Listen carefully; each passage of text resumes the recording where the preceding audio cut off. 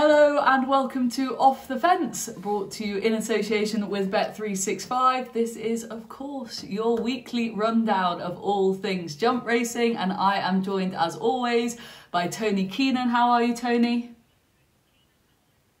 Good, Vanessa. How are you? Yeah, I'm on very good form, actually, on this Monday. Very good form indeed. Barry, Geraghty, how are you in your standard blue shirt? How's life going for you? Yeah, standard as well, Vanessa. Enjoying lockdown and all the quietness. So obviously you're feeling a little bit, how would we say, more full of life, I'd say. I'm just on jolly form, guys. This is the highlight of my week, don't forget, you know? I live on my own. Right, let's crack straight on with a look back at the week's action, because there wasn't any maybe particular sort of standout performances as such, but there's lots to get through because we saw lots of very interesting horses, and none more so, Barry Geraghty, than Envoi Allen. On Sunday, obviously the anticlimax with Asteria Phalange falling at the first fence. Just from my point of view, I guess that what I took away from it is his jumping just impresses all the time now. His turn of foot was clearly still there and is electric. Not much has changed on that front, but it was a less than ideal preparation for, if that is his last run ahead of Cheltenham with those loose horses. How much of a nightmare is that if you're riding in a race, and just kind of your view on that race as a whole with the loose horses and the carnage in general?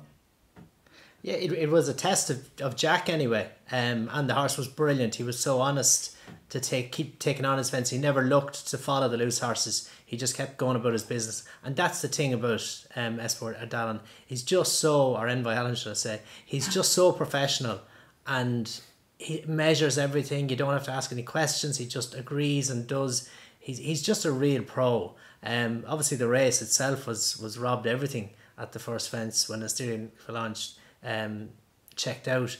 You know, getting £11, I thought he was really going to serve it up, and albeit you'd struggle to see him beat Envoi Allen, but you know, it was going to be a big test, and it would have been an ideal test. But you know, he comes through everything with flying colours, Envoi Allen. So it wasn't ideal, but he learned plenty all the same between the loose horses and having to make the run, and he's just so straightforward.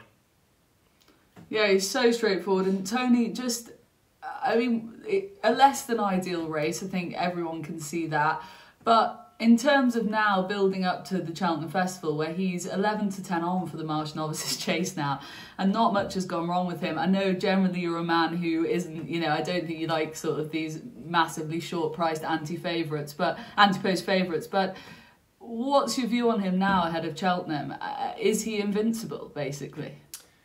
I don't mind short prices, actually. I just don't really like to take them anti-post and things like that, just with the more the risk of injury than anything else. I actually would be a massive fan of his. I think he's a horse that has achieved a lot in races that wouldn't have suited as a younger horse. That he never would have really looked a champion bumper horse. He never would have particularly looked a Royal Bond horse. It's only when he's gone up and trip he's stepping into what really should suit him. I think he's brilliant, to be honest.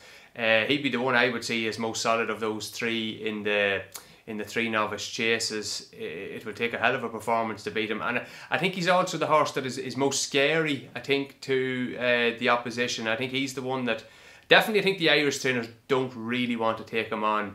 And you're talking there about how professional he is, but how unprofessional is this Asteria Phalange? He just seems to be learning nothing with racing. I saw someone say about his IQ yesterday that it wouldn't be up to much.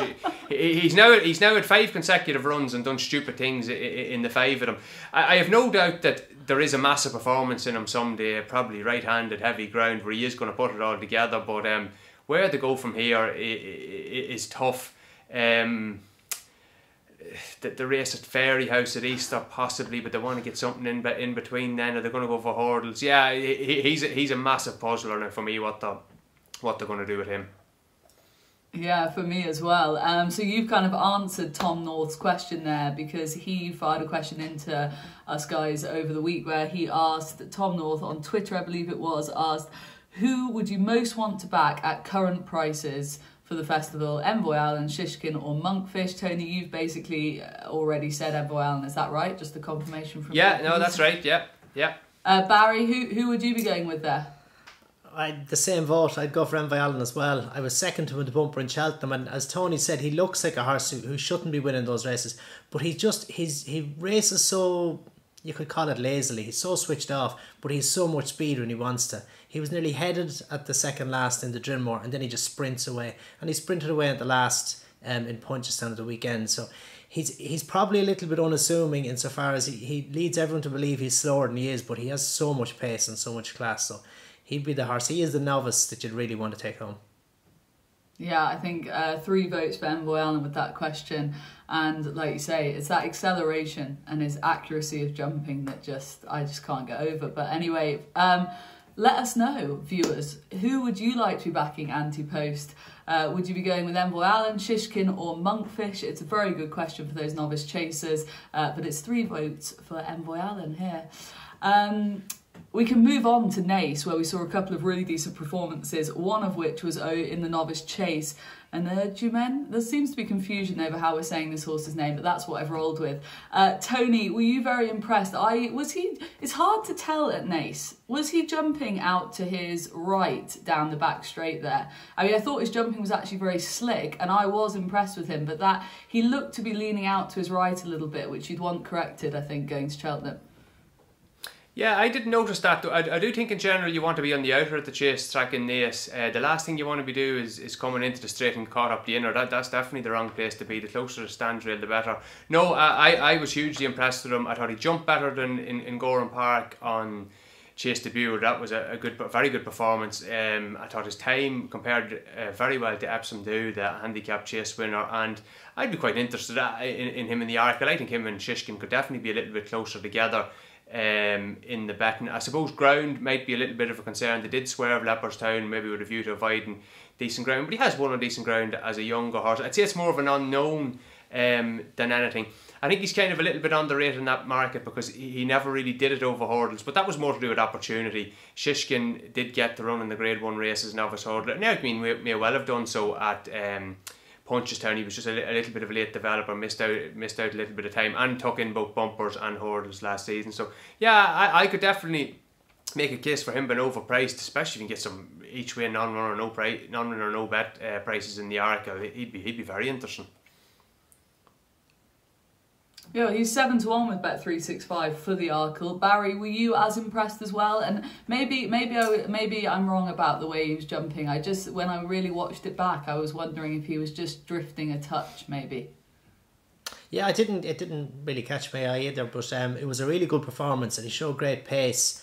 But loved the ground, and the ground was heavy. I'm not sure Captain Guinness enjoyed it as much. So if the two of those go to Leopardstown, I would see Captain Guinness get closer to him, but I wouldn't see him beat him. You'll get a better, I think you get a better idea in Leopardstown as regards how strong this fella can be against Shishkin come Cheltenham, just with how he copes with maybe better ground and how much real pace he has on that kind of ground. Albeit Cheltenham, the first day is well watered, it'll be good to soft and even close to soft, which would suit him. But it'll be interesting to see how he fares in Leopardstown. But I was very impressed with him, and I think for that reason, if you're talking about the 3 novices, which is the best of them, I think he's made the Arkle look a stronger race than it did beforehand. Yeah, I like it a lot. I think his slickness away from a fence pretty impressive. And the other big race at Nace at the weekend was the Grade 1 Lawlers Novices Hurdle, which was won by Bob Olinger in the end. Now a 5-1 shot for the Ballymore with Bet365, Tony. Is that due to an absence of another significant Irish rival? What do you think of that price? Yeah, I think that's a pretty skinny price. Look, he has done everything right in his races so far, to be fair to the horse, but just on collateral form lanes, I'm not a massive fan of collateral form lanes, but this Gabanaco, who finished third, seems to be quite a solid horse, consistent as running his race most days. Like Ashdale Bob didn't beat him much less than Bob Olinger did, and we're talking about Bob Olinger being that 4-5-1 shot for the Ballymore. Ashdale Bob, that actually made the race weaker, of course, on Wednesday when Ashdale Bob fell very early on in the race. Also, the second, the Willie Mullins horse, he was keen for 2 miles of that race, 18 furlongs to that race, so he did himself no favours. He looked like a pure 2-miler, as he actually did on debut. So I'm just not sure what Bob Olinger beat. it just hasn't been the strongest division, that intermediate trip category just yet. I personally wouldn't be rushing to back him now at that price. I think I'd be looking elsewhere at the moment. Oh, and also, sorry, the one other thing, yes, I have some stats actually in this. Sorry, I knew it's something else. Henry de Bromhead also, I would have... He's a much better, well, not much better, but he has a much better record training chasers at Cheltenham than he does hurdlers. He's had 9 Cheltenham winners in his lifetime, 9 winners from 114 runners. He's 7 from 73 over fences, but only 2 from 40 over hurdles. 2 winners with Honeysuckle and Minella Indo.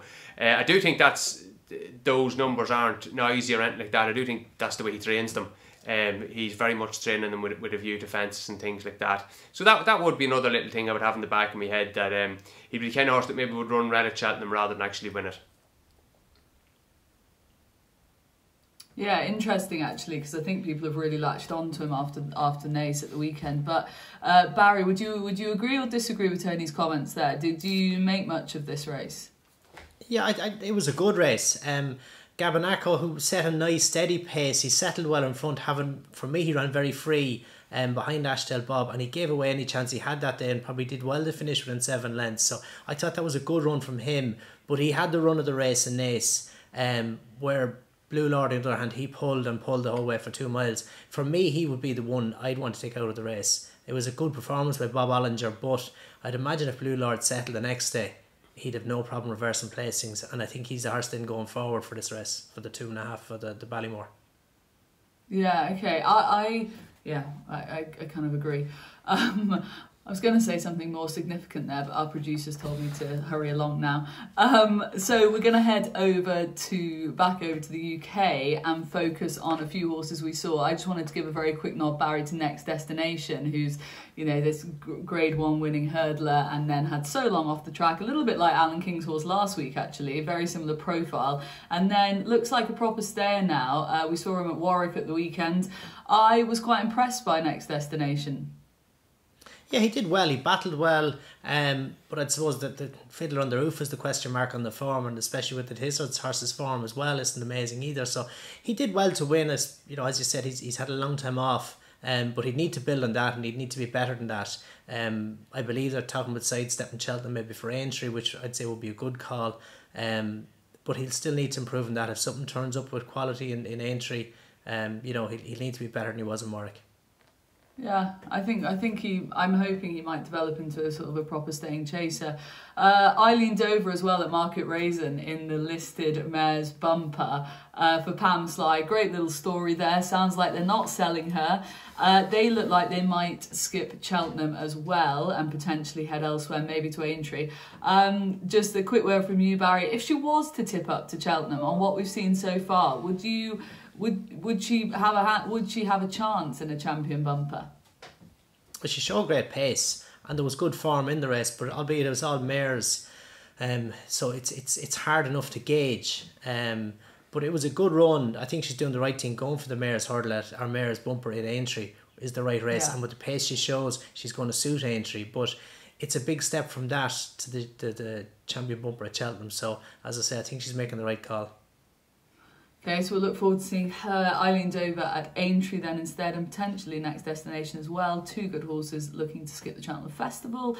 Let's head back over to Ireland, where one of the stories from the weekend, Tony, was The Real Deal winning the Moscow Flyer. Huge drift in the betting. The betting was kind of all over the shop, actually, pre-race. Couldn't really settle, and lots of horses drifting and whatever. And he went off 22-1, I think, in the end, and he's now won that race, and he's a 20-1 shot for the Supreme Novices. A bit of a mad old story with The Real Deal, but what did you make of the Moscow Flyer just as a race in general?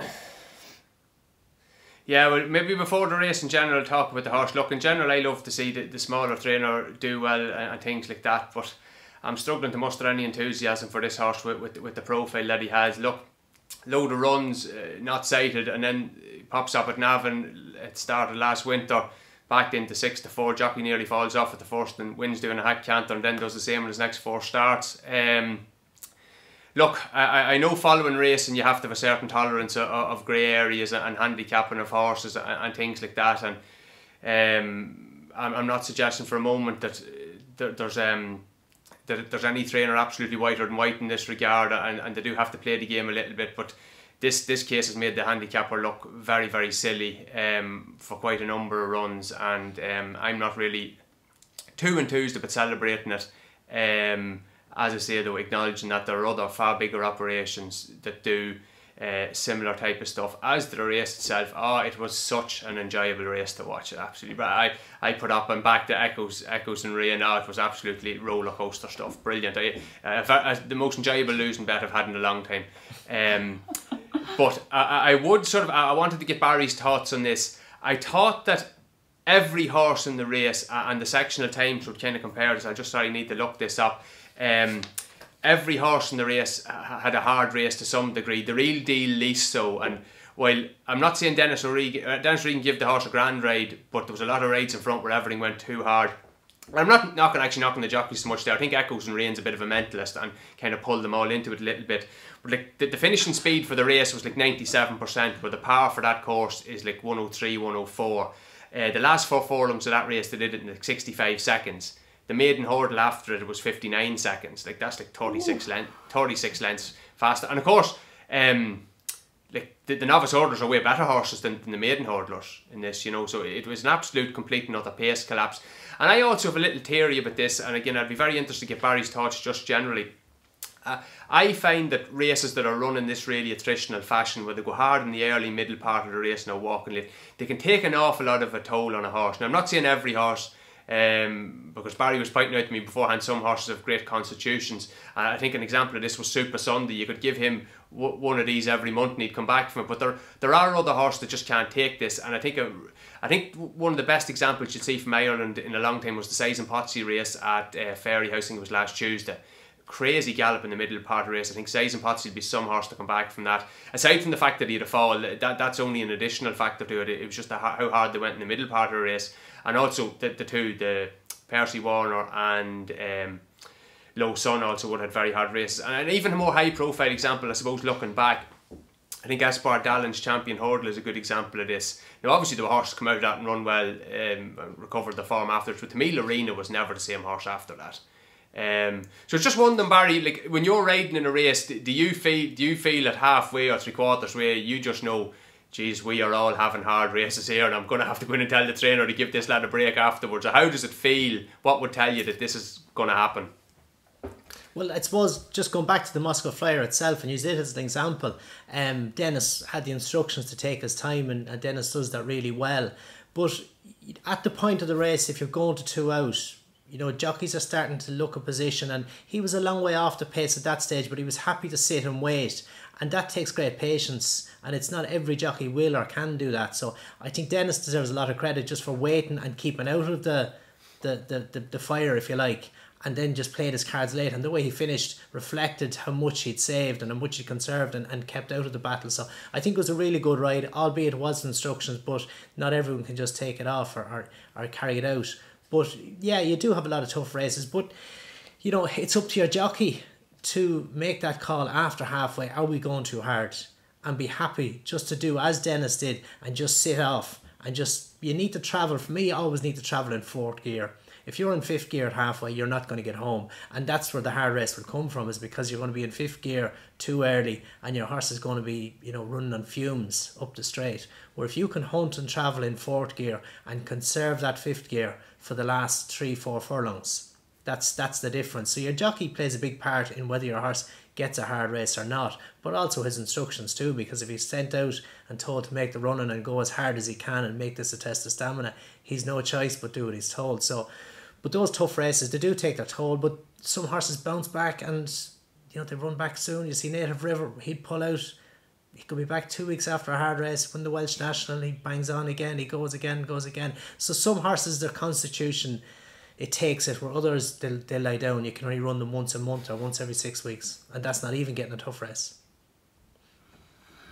Very interesting, isn't it? At the moment, The Real Deal is currently 20-1 for the Supreme Novices. I suppose it'll be interesting to see if he ends up running there at all. I know they said after the race they hadn't had the ideal preparation for it, so looks like there's probably some more improvement to come. Barry, we can move on to just a quick word on Dame de Compagnie, who made her chase debut today. Not my most favourite horse in training for different reasons, but she is now a 10-1 shot for the mare's chase. I guess I just wanted to ask you very quickly, when she was hurdling, is she the type of horse, I know because they were debating whether to stay over hurdles or go chasing with her right up until quite recently, I think. And you had said before on the show that she would have to improve quite a lot to get up to a champion sort of level, in a championship sort of level over hurdles from what we saw her when she won at Cheltenham. A, what did you make of her chase debut? She obviously made that shocking error, but other than that it was pretty decent. And B, is she a sort to improve for fences? I think she will. She jumped really well, but with the exception of one mistake. But she probably learned more in that one mistake than she did over any other fence, and it really showed over the last three. She was brilliant. She should improve for the run, but she jumped a hurdle for me like that she would jump a fence. So I think there will be improvement in her from hurdles to fences. So for me, in the mare's chase at the festival, she would be the right type. She's been there, she's won, she's plenty of good course form. But it was a really good performance. You could probably question the form, I think, with the runner-up, because for me he disappointed in Haydock on his first run. So he hasn't really reproduced the level of form that he showed when he beat Buveur D'Air last year in the fighting fifth. So you could question that, but she can only beat what's put in front of her. And as I say, there's a good bit of improvement due from her, I'd imagine, and heavy ground wouldn't be the ideal start for her. So I think she did really well, and she's definitely one for me to be on side with. Great, lots to like with her. Hopefully we won't have any handicapping appeals issues with her going forward. Let's move on to a bit of question time. And actually, I must say, we really appreciate all your questions, and we're giving question time a little bit more airtime today because we got so many good questions. So keep firing them in. Who are you fancying after the weekend, looking ahead to the big spring festivals? And any other random questions, throw them our way. We love them. And so we're going to crack straight on and Barry, it straight back to you, because Craig Larvin has asked Barry very simply, Epatante or Buveur D'Air? P.S. Buveur D'Air is overpriced. So Epatante's currently 9-4 for the champion hurdle with Bet365, and Buveur D'Air is currently 14-1, a dual champion hurdler making his reappearance this weekend. Straight up, Epatante or Buveur D'Air, please, Barry. It'd be very hard not to rate Epatante after what she did last year. You forgive her defeat at Christmas, but her performance in the fighting fifth was brilliant, and her performance at the festival last year was brilliant. So it'd be a brave call to turn her down for Buveur D'Air, but he's definitely he's not without his chance. And 14-1, you could call him overpriced, but I don't know. There's a lot of depth in there as well, and he has to go to Haydock, and he generally improves for his first run as well, and he's sung for someone maybe up there to contend with too. So that just won't be plain sailing either for a horse having his first run back. So I think he's one to watch, but he's definitely not without a chance come the festival. Okay, well, just focusing on his Haydock return, I just wanted to know from you, seeing as you know him better than most, you've said there that he will improve probably, and especially off this long absence, for his seasonal reappearance. But in terms of if we're Buveur D'Air fans, or if you're looking to back him for the champion hurdle, what should we be looking for at Haydock? I mean, is slickness of jumping, or should the turn of foot still be there? What are going to give us some pointers that say actually the fire does still burn for the champion hurdle? Yeah, his jumping is probably that's his trump card. He's so quick and so slick and measured. So you'd like to see him put in a good, smart, sharp round of jumping. But you want him to travel. If he travels like a good horse, whether he's fit enough to go and win that on his first run remains to be seen. But if he travels and just shows that spark through the race, and especially until maybe the second last, that's where he could be found out for fitness. But you want to see him travel to that point. If he isn't travelling for most of it, then you may be thinking he mightn't just be what he was. Okay, well, I'm very much looking forward to his reappearance. It'll be a serious effort if they get him back to anything near his best, because from what I've heard, the injury from the fighting fifth with the fragments of the hurdle in his hoof sounded pretty horrific, and yeah, good luck to them. It's a serious effort just to get him back on the track by all Team JP, as far as I have heard. Let's rattle straight on to the next question. Jason Jackson has asked, Tony, this is coming your way first. With the strong juvenile talent in Ireland, notably in Gordon's, which of course, Tony, is something we've spoken about quite a lot on this show, surely one or two will have to go to the Supreme. The £7 allowance for this crop would be massive in my opinion. I could see Quilixios running in the Supreme, I think he means, with Ballyadam routed to the Ballymore. What do you make of Jason's question, Tony? Yeah, it's a good question, and I like the way he's thinking in terms of the ownership thing. Although I don't know, would Quilixios necessarily go to the Supreme? The way I would look at it would be more maybe the two Moran horses might split up. Maybe River de Tell might go for the Supreme. Now, she'd be getting 2 allowances there, not just a 4-year-old, but the fillies allowance. She'd be carrying an absolute featherweight there. Yeah, no, I'd say the ownership way is the way to look at it, and very possibly he will split them no more than. What was it? Fakir Duderies went for the Supreme in Classical Dreams here and ran quite well in it. Yeah, so that's very possible. Barry, do you think that's a possibility from Team Gordon with those juveniles? Yeah, I think as Tony points out, there's a chance that the Moran's 2 horses could be split, but I'd imagine, you'll let you pronounce that again, Quilixios, we'll call him. Quilixios. Quilixios would stay in the Triumph, and Ballyadam. It's unfair probably to judge Ballyadam on Leopardstown, so you'd hope he's better than that, and I'd imagine that they'd stay at the 2 mile for now.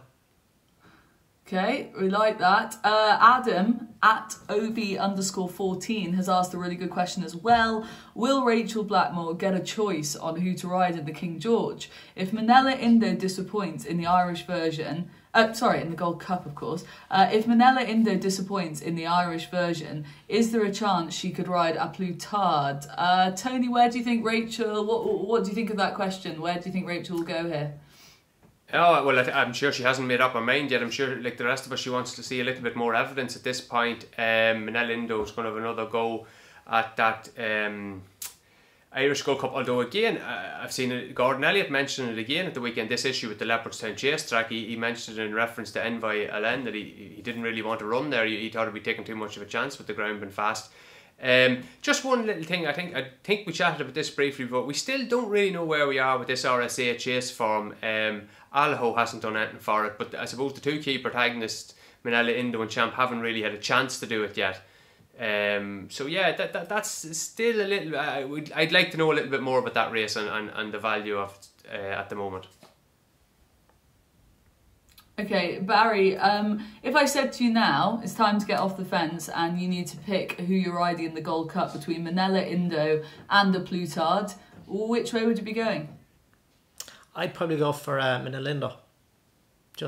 I know he obviously fell last time, and you'd like to see him do better in Leopardstown the next day, and obviously in Cheltenham. But I think Plutard, although it was a good performance to win in Leopardstown, and Darragh O'Keefe gave him a brilliant ride, I think he needs to be better than that to win the Gold Cup. So I'd take a chance on the horse that we haven't really seen his full potential, and maybe he's been good enough. But yeah, I think Plutard will need to be better, so I'd take a punt on Manella Indo. Interesting. I didn't think you were going to go that way. Surprised me, Barry Geraghty. Right, let's move. Actually, before we move on, another shout out for more questions, because as you can see, they raise some interesting points and we like to answer them. So fire your questions in on YouTube, on Twitter, on Facebook. The producers who are not shouting at me as much today on the running order here, they read them all, and so we pick the best ones and we try and answer a few of them. Let's move on to a quick look ahead to the weekend's action, where at Ascot, the Clarence House Chase, live on Sky Sports Racing, of course, we get to see Politologue versus Defi Du Seuil. And Barry, I know that you're really keeping the faith in Defi Du Seuil. I think you have you have a soft spot for him by what you said so far on this show. He's had such a contrasting season to the one he had last year, of course, when he won this race. He's now coming here off the back of 2 disappointing runs, essentially. What do we need to see from him now? Can he beat a sort of red-hot, on-form Politologue? And even if he puts it up to him, we need to see some spark back from Defi, don't we? Yeah, we do. But he did travel well in Cheltenham last time. You can forget his festival run. He never turned up, but he travelled well in Cheltenham last time until getting very tired. That was his first run back on heavy ground, and they went very quick. So he was found out.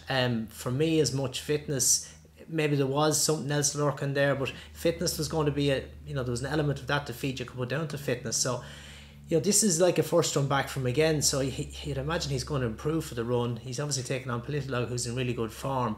But you'd love to see Defi just with that spark, travel, jump. It'd be hard to fancy him to beat Politologue on Saturday. But I'm waiting patiently. I would feel differently about. He was third in the Tingle Creek last year behind Defi. I think he was 19 lengths ahead of Politologue that day. So for me, on the back of his run in the King George, which was a great run, and shown in the Tingle Creek last year that he has the pace to be competitive over too, I think he's the one Politologue has to worry about, and he probably isn't bad value against them. Very interesting. He's a very fascinating supplementary entry, as you've said. Very interesting point. So just to confirm, Barry, you, in terms of Defi, you actually, if he ran well, he jumped well and he travelled well, you think that he'd come on fitness-wise, and actually, people will inevitably, if he gets beaten again, start to write him off for the champion chase. But from what you're saying, actually, we're far from at that point with Defi. It's just a bit of a work in progress this season. You'd like to think so. Okay. He improves from his runs, so you'd look for a good show, but he will improve, I'm sure, for that. Okay, Tony, do you have a view on this? On the Clarence House chase in general, waiting patiently, very fascinating. No, not particularly. I don't know what to make of that King George form. I don't know if we've drawn any firm conclusions of it. A slowly run, was it? I'd been trying to think Politologue will win again. Yeah. I think 3 votes for Politologue maybe on Saturday, but going ahead it's probably a much more wide open debate for the champion chase. Who do you think will win the Clarence House? Get involved, let us know. Who do you think will take the Clarence House chase this weekend? It's had some brilliant winners over the years. It's actually a race I absolutely love. So very much looking forward to that. Live on Sky Sports Racing, let us know who you think will win. And to wrap things up, because we're getting to the end of the show, it's tracker time. Who to add to your tracker? Barry Geraghty, who's your tracker horse from the week, please? I'm going with Colonel Mustard, who ran in Punchestown over the weekend. Travelled very strongly, ran a bit keen, but travelled for a long way really well. And for me, the ground was very heavy, and he looks like a horse to be better suited by nice ground. So he's had 2 runs over hurdles now. He was second to Ballymore as well. He's good experience for a horse going back into a maiden or even into a handicap. So I think when he gets a bit of better ground, he doesn't need good ground, but just better than heavy, I think you'll see him do well. Okay, Colonel Mustard for you. Tony, who's your tracker horse, please? Yeah, I would actually echo Barry's horse. Thought that horse shaped very well and coming off a break as well. I liked another horse that ran in the maiden hurdle. Actually won the maiden hurdle in Naas last week on Eagle's Wings.